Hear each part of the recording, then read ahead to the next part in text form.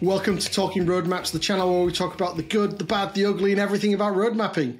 Today I'm joined by Vidas. Vidas, introduce yourself. Hey everyone, I'm Vidas from Teamhood. I'm working myself as a product manager for our beloved software, both as like a person responsible for this area, as well as someone who needs to be as close as possible to the end users to understand what kind of pain points and sufferings they endure throughout the day so we can make the software far more better than it is. I mean, and I think you kind of play yourself down a little bit. You're also the CEO of Teamhood, so that mini CEO is a very apt description, I guess, for yourself. I actually, usually, I try to avoid it. You caught me here right away.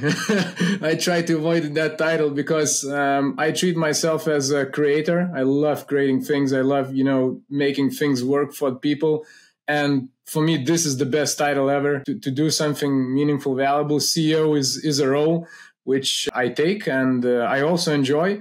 But in general, it just tells not much, as I feel. It just doesn't tell the full picture.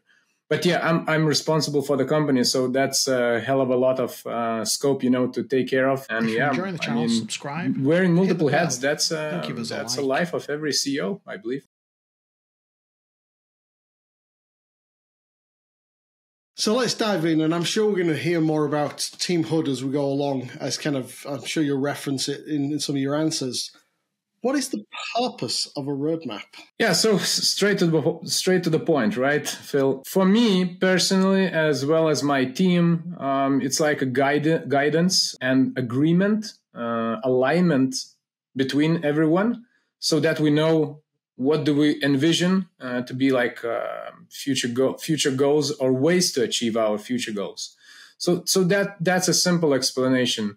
But in terms of tangible things, that's just a list of specific data which represents steps, actions to take on specific dates, maybe even, so that we fulfill what we envision during our strategy planning or vision statement even sessions. So yeah. Okay, so maybe unpack that a little bit more for me. So you talked about specific actions, specific items, maybe with a date. Can you maybe unpack that? Tell me a little bit more about what you're thinking there. Well, so roadmap is like a twofold thing as I see it. Mainly, it's like, so there is a structure and there's content in each roadmap.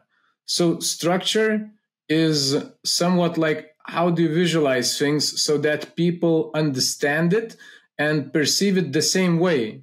You want to have that alignment, you want to have that simplicity, and you want to have that like single glance to learn everything approach.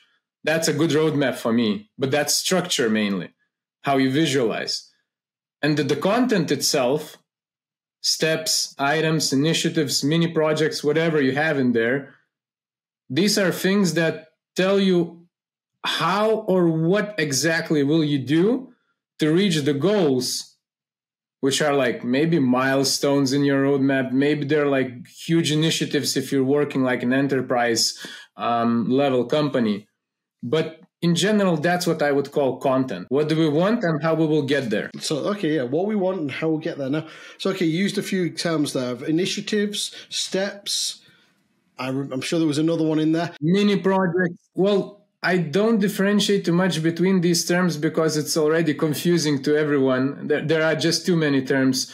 I'm so relaxed about calling things different names. Maybe that's my vice, right? I feel that it doesn't matter like how you call things you do, because if you have a clear goal or vision where you want to end up, like eventually, and you will figure out what are the steps to get to that vision, you can call them, maybe they will be tasks, those items, because they're just small things that you will do day by day and eventually you appear in your destination. Or maybe you will need to start these like groundbreaking initiatives which will transform both your organization or your product or your service, and then you get to the final destination. Or maybe there is no final destination. You keep doing stuff until you reach the ideal point of no return. But general, these things are dependent really on the case we're speaking. Small team, probably tasks or steps. Bigger teams or organizations, projects, initiatives, programs, well, a lot of different names. There are uses of them, of course, but I'm relaxed about it. And you hinted at there using a roadmap for more than just steering a product. Maybe you could unpack that thought a little more. Well, already in that steering the product, it has a lot of underneath, right? What is steering? Is it like technical steering, what needs to be done, or how it needs to be done? Or it's like organizing people's work around the vision. So do people perceive everything the same way as I do, or as my other teammates do? And it involves a lot of things.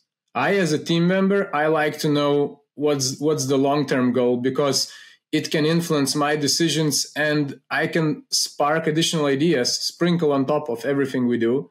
So this is like this soft value that lives underneath the roadmap. And people, of course, do expect that. Probably then what I meant by structure and alignment is also when we get into tough situations, and it's always, a roller coaster, especially I'm coming from the startup world. It's always a roller coaster. You're just trying to solve the most important problems. There are just too many of them all the time. And in this case, it's about not forgetting, or it's about like feeling the commitment. If it's always somewhere, if you even visualize and make your roadmap public, if you involve your users or customers in there, I mean, that's it. That's your commitment. There is like you need to live up to your commitments, and that will push you to stay on track instead of delve into every shiny object that you see along the way.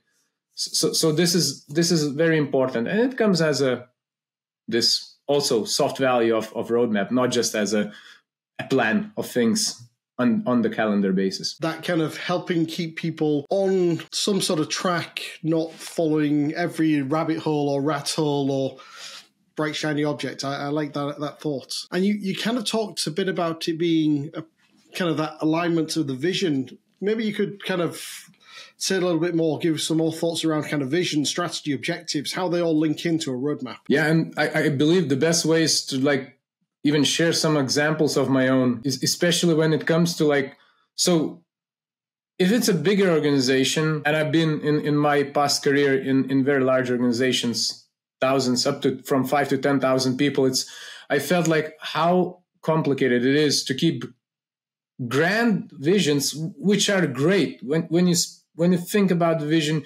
you have so much knowledge behind you that you craft this vision not by just flipping your fingers, but just by working together with a lot of people and crafting something that will steer a large organization towards a success. But then how fast it gets lost when you move across layers to other bottom layers of, I don't know if it's hierarchical structure or it's just flat, but really, broad structure of organization. It just gets lost somewhere in the trenches. And having good roadmap, I think for me, it means if we agreed, for example, this year, so we agreed, okay, we need to be far better at the first session of our product. So everyone who comes to Teamhood, they need to be met with the best effort of user experience, with straight and fluent, use cases or user journeys. And we need to work on that. We will measure it. And this is our goal for the first quarter. Then we iterate in another quarter, and we keep doing that until end of the year. So this needs to live in roadmap also as a goal. If I structure my roadmap, I won't just place items like, oh, we need to improve onboarding. We need to make application load faster. We need to ensure that our application is responsive enough on majority of the devices. That's not good enough. I need to package them under something like a key result. And that key result could be, oh, let's activate 20% more of users on the first session. That's the key result that I want to achieve by the end of the year.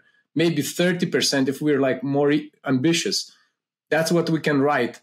And then items need to fall under this initiative or key result. And each item can be a standalone delivery of value, because if item is on roadmap, I want to see how much tangible it is to the end goal. How can I look at it and understand that, yes, this is what's going to move the needle. This is very important. And I heard the word activate in there. That sounds like you're applying almost a pirate metrics style kind of funnel to kind of your customer journey. It's like, it's a mix of things. I wouldn't even call it any specific method or approach, but we just do a mix of things. And it's about do what's right, because every organization at specific point in time has specific needs. I cannot go to every startup and say, oh, you should do your road mapping this way, because, well, maybe they're solving different type of problems than we do.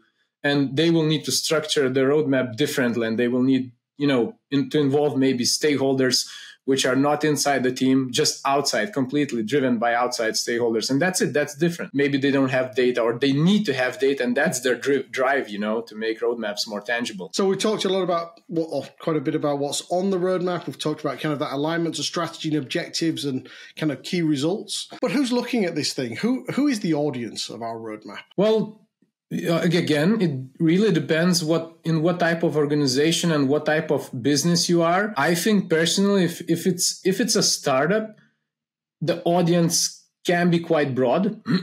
First of all, and most importantly, it's your users, because if you're building something, if you're in early stages, it is extremely important to put forward-looking vision and build the trust that the thing people use right now will change over time, maybe change at amazing speeds. This is what, startups are good at, changing rapidly. And people need to see what's happening. They're not just purchasing a service which is static right now. I'm buying what I need right now. Of course, I as a company also expect, maybe I'm purchasing, like Teamhood is a project management tool based on Kanban. That's like unique approach to Kanban, which is flow visualization. It's also very close to the road mapping, by the way. But in general, you can visualize many things. And people say, okay, so we start with team task management, but in 1 year, we plan to triple our team size, and we will involve project managers. We will need some sort of alignment tracks to just ensure that we build the right thing. And they will need additional services or products on top. So if they see a well-crafted roadmap that fulfills that need, and the company is focused on not the static approach to what user needs, but also what will user need in 1 or 2 years, they will build that into the roadmap. So people gain trust. And then comes the rest, of course. Team alignment, which we already spoke about. Everyone inside the organization, if it's product driven, if it's product led, as it's convenient to call nowadays, everyone should be aware of roadmap in the company. It's just your life. It's just your culture. You're product centric. But who's maintaining it, or who owns this artifact then? If they're talking to all these different stakeholder groups, they're helping align everyone. Who's the owner? Well, in my case, it's me. It's easy an answer. I am entitled to own such an awesome thing, because for me it is awesome. I love thinking about the future and crafting new brilliant or not so brilliant ideas and helping people. In every organization, I do hope there is a defined responsibility or even a role. Call it product manager, call it product owner, call it initiative owner, program manager, somebody who has this, entitlement of decision power to influence the roadmap, because it's still somebody needs to be a single person thinking and collecting. It can be collective, but then still somebody needs to facilitate that community-driven approach. So there needs to be at least one person. Ideally, it's single person, because responsibility lives best on one head. If it's spread across different people, nobody's responsible, as we know. Hopefully it's a formal role or it's just a hat, but it needs to be worn every day, I would say. People will have questions like, oh, should we do this? And then somebody needs to get that answer. Why do we do it? Is it okay to do it? Should we do it because it's on our roadmap, or is it another shiny object? What's the right, decision-making process? It actually hinted at a really interesting question for me there. At what point do you think you'll hand that ownership over to someone else as your organization scales? Eventually, I do understand that I will need to hand it at our current scale, and probably looking up front, I don't think it will come that fast because few things. Until we make our market fulfilled or we have enough of success across the board, we will keep iterating on what we already have, meaning that it's not about spreading the product thin on various areas. It's about making product great in specific area that you focus on. This is important. And that doesn't require multiple people organizing the roadmap or product vision or anything around, stakeholders who influence the product. But once we say, okay, we need to address different needs, we need to address additional market use cases, or we need to even have a second product, that's when it becomes interesting and also tough, meaning we will have more people responsible inside the product engineering, inside the product management part, and we will need additional, facilitator or alignment helper person. So that could be someone where I say, okay, that's enough. It's your hat, not mine anymore. But for me, it will be hard. I love creating products. I love solving problems, and this is best job ever. I mean, and if you're a product person as a leader, I can understand that. The time I usually find people think that it's the time to hand over is when they're so busy with the funding elements that they're neglecting the product elements. Absolutely. It's just, for me, maybe I have at least temporary solution. I say, well, the best investors are end users. If we convince them, get the best deal ever, and everyone wins in that terms. So we're choosing the bootstrap path. It's just, more organic, more product centric. It falls under product led, strategy. So it's about what you love doing, right? I do love talking about funding and finances, but product work is far more rewarding. There's a book called Product Mindset, and one of the principles I remember in there talks about it should be self-funding from day one for a product. If it's not, then it's not really a product. It can be both, I think. It can be it's meant in that book, saying that if it's not able to self-fund, that's a problem already from day zero, and you need to check your go-to-market, etc., whatever falls under that. But as we see in our nowadays world, there are certain areas where you need to, commit heavy upfront. Look at the whole, artificial intelligence trend and craziness. I mean, resources committed upfront, they were insane. But the spark of payback is also insane if you track the metrics on day zero and first year of like ChatGPT or similar services. So it depends, right? As in every case. We've talked about the vision, the strategy, the objectives, feeding kind of into it and creating that context and that shape. What else flows out of that roadmap? What other kind of artifacts or things link into it that we need to kind of consider the relationship to? It depends on the structure a bit. What do you want to visualize in there?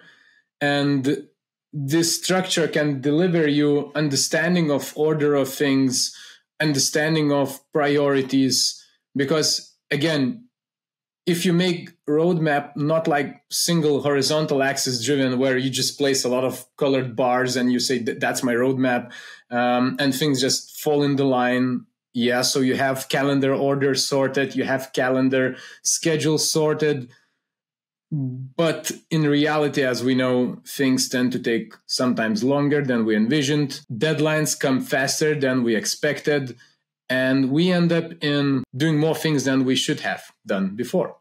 And this is an artifact. If you see that you're already working on too many things at the same time, and me coming from Kanban ideology, it's already a huge signal, because it's, first of all, not efficient what you're doing.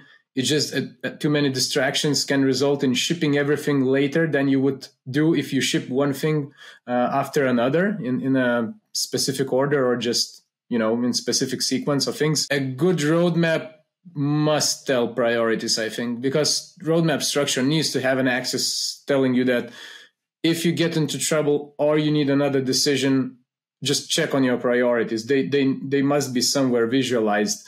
I don't know, stickers, extra color coding, vertical axis to just say something's on top more important than something's at the bottom. And that's like not a side effect even. It's a core effect a good roadmap should deliver. Sure, and I love that idea of showing the prioritization. Sometimes I show risk on there as an axis as well, or grouping. You talked about under a KR of that you might call it a theme or something like that, where you group things together that they're all driving towards the same group or the same outcome. What other things are we putting on our roadmap? If let's get really concrete, what are the boxes, lines, etc. on here? I think we tackled it a bit already. It's like, for me, it is something that moves the needle, tangible thing, which I, as a reader of roadmap, I can identify what it is and what kind of value will it bring.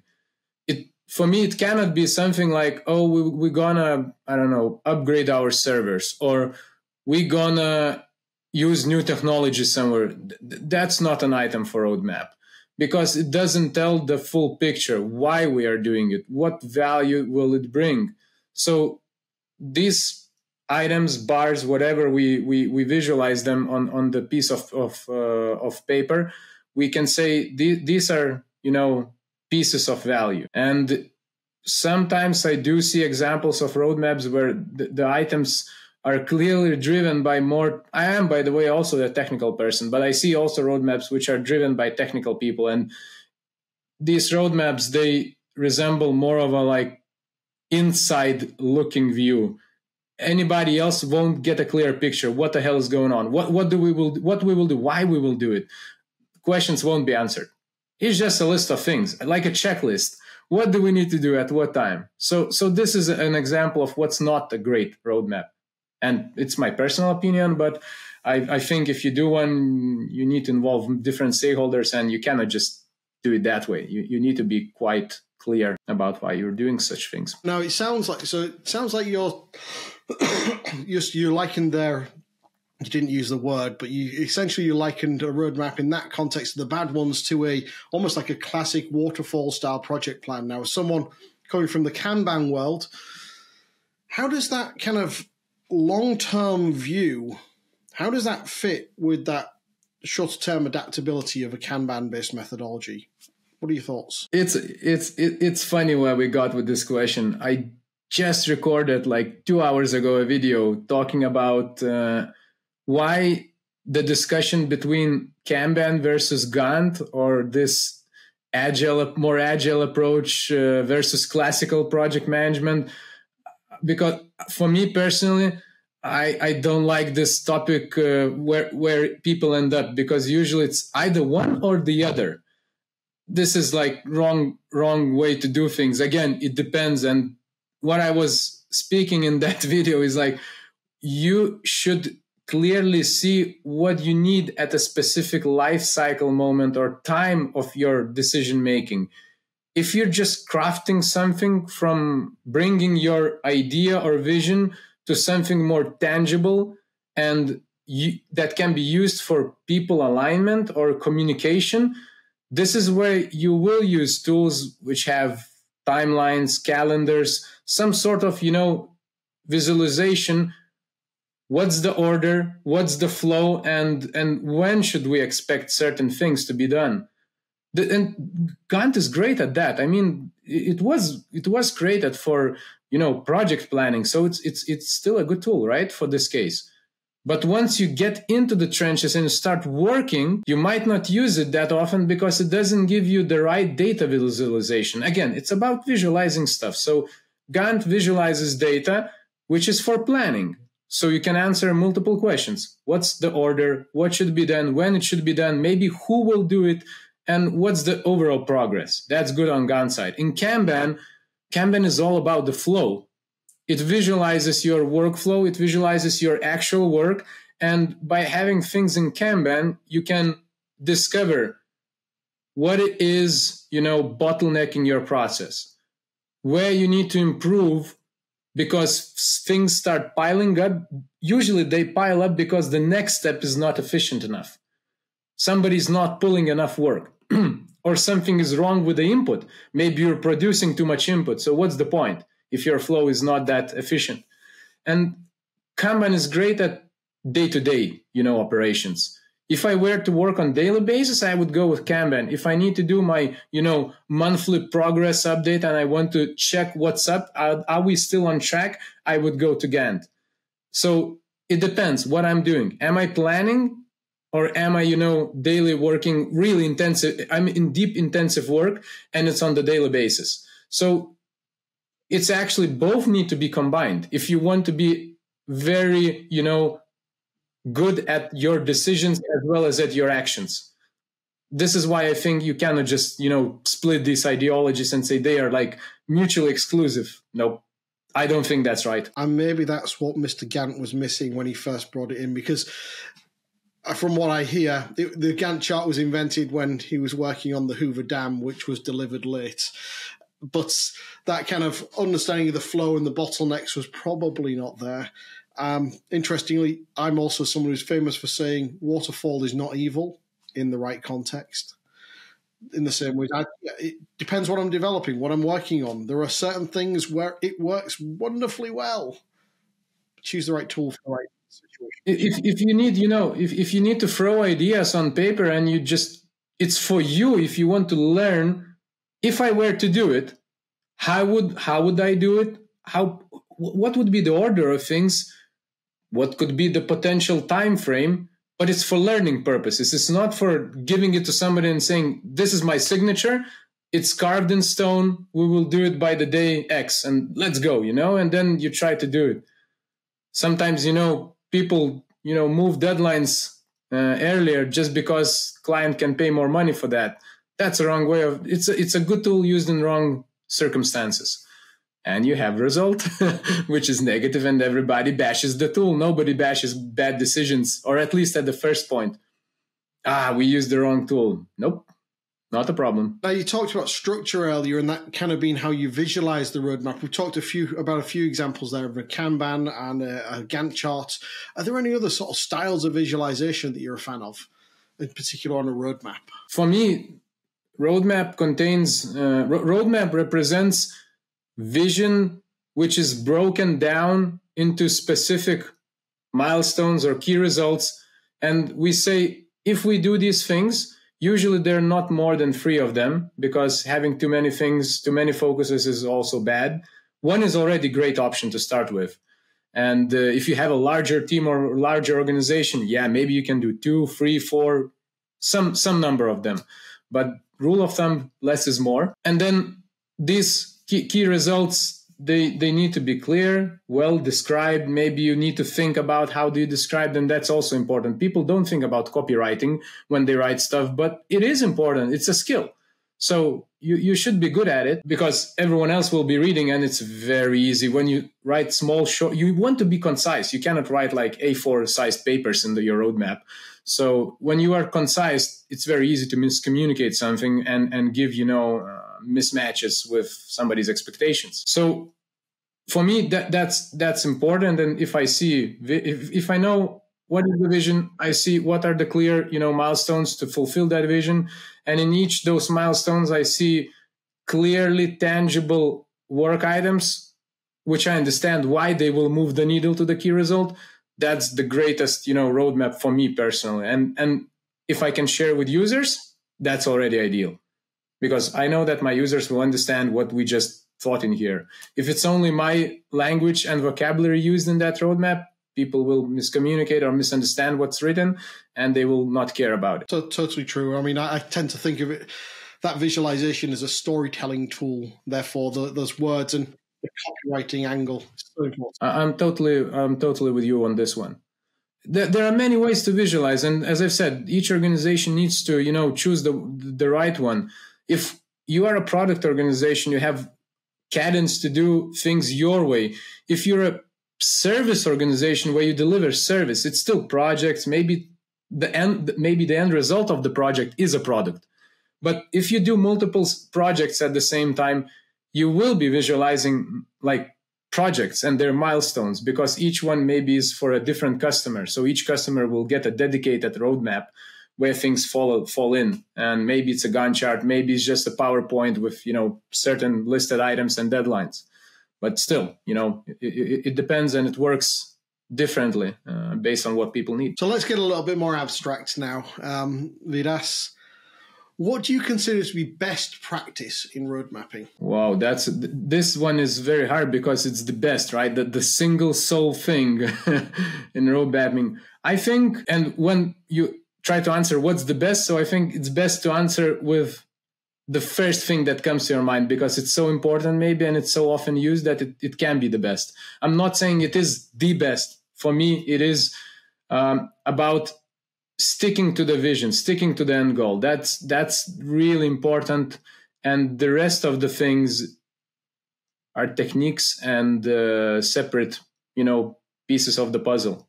But if you stick to the vision, you somehow develop that approach to continue keeping it tangible from high level things to lower level things. It can work magic. Let's take the other side of that then. What are the biggest mistakes you see people making? Oh, I have a really good pool of mistakes here. Personal. I also, looking back and doing too many things at the same time would be my number one. And it's the result. It's somewhat like a side effect from various bad practices. And there are many bad practices or even cognitive biases coming from, psychology that gets you in this side effect. Maybe one example would be, shiny objects. When we try to, add stuff, we've been working to something and say, oh man, this is great. We should do it. Let's just do it. We're a startup. We should go at it. We can do it fast. And then you have 5 things at the same time, all of them late, none of them at quality you expected. So this is a really sad story. Then I think roadmaps that are too long, too forward looking. You can have that if it's like research. Maybe a good example is, we need to get to Mars by 2040. So we need to research delivery vehicle. We need to research, sustainable environment for humans. We need to research how do we make fuel. So this research is so grand that you need to have a forward vision that long, but it will consist of various complicated pieces until you get there. Usually in technical world or non-technical, it doesn't matter actually.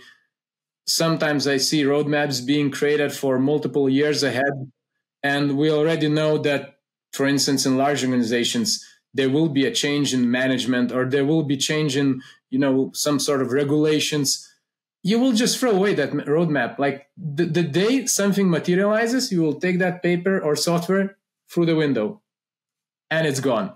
So investing too upfront. And in startup world, I cannot emphasize how important is that. You should look further. You should have a grand vision and end goal, but you cannot create detailed things or too detailed things years ahead, because it's going to change so fast and so many times that you won't be able to, get enough value from it. And there are many more. There are hundreds of mistakes, but these are really costly ones. We've all made so many, I'm sure. And that's fundamentally how humans learn, right? We make mistakes, and hopefully learn from them. We need to be fearless in this case. Making mistakes is fine. I mean, it's just the whole art of doing business is just picking the right problems to solve and doing the right mistakes, or minimizing the amount of wrong mistakes. That's the art. Everyone will do it anyway. Maybe the last thing to add about these mistakes is I don't want to be too strict on saying long vision, short vision, and keep focus, don't lose focus.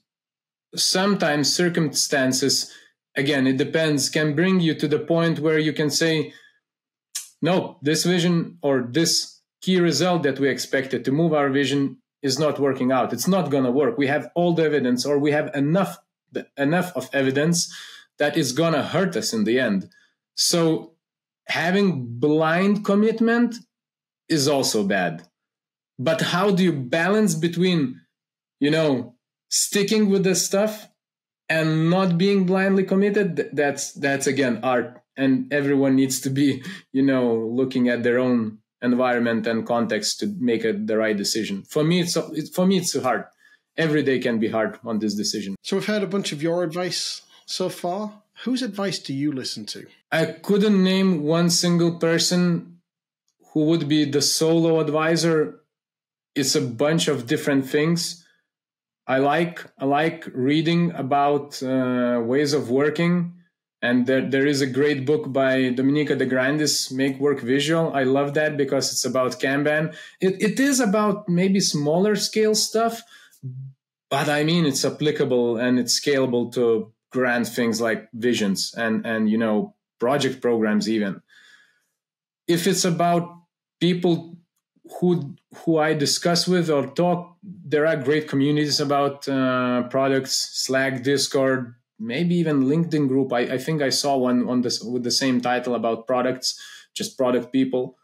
I think so. How did we meet? Is like this guy Martin. So I loved his approach about goals. He speaks about sprint goals, but in general, that's the same. Roadmap can be one big sprint with the right goal. It's just, you need to break it down into smaller pieces, and there you go. That's the same theory applied on roadmap. So it's a bunch of things. I try to do something, learn from it, get new ideas, try to apply them, learn again, and combine. So anyway, we end up working in our organization. It's a mix, actually. It's a mix of different things. And that's why maybe I'm so relaxed about saying you cannot say it's one or the other. No, you can combine stuff as well. That's not a problem. If you had to distill your philosophy on road mapping down into one or two sentences, what would it be? Well, it is a forward-looking collection of things that we will do that will drive value to our goals. And by goals, it cannot be more than 3. That would be my 2 sentences. So Vidas, it's been wonderful having you today. Always like to give people an opportunity towards the end of the session just to pitch themselves and their organization, I guess, how Teamhood can help. Fire away. Yeah, thank you for that opportunity. And for us in Teamhood, and if listeners have been listening towards this point, they might have already learned, we are product-centric. We want to deliver a really valuable, tangible piece of software for those who are trying to work with projects at scale, or they want to organize more complicated environments, but they don't want to take complex tools. Complicated doesn't mean complex, and vice versa. That's why we create Teamhood, which is like simple, visual, and flexible software. It's a lightweight solution, and you will find both Kanban, Gantt inside Teamhood, because we're not opinionated how person should work.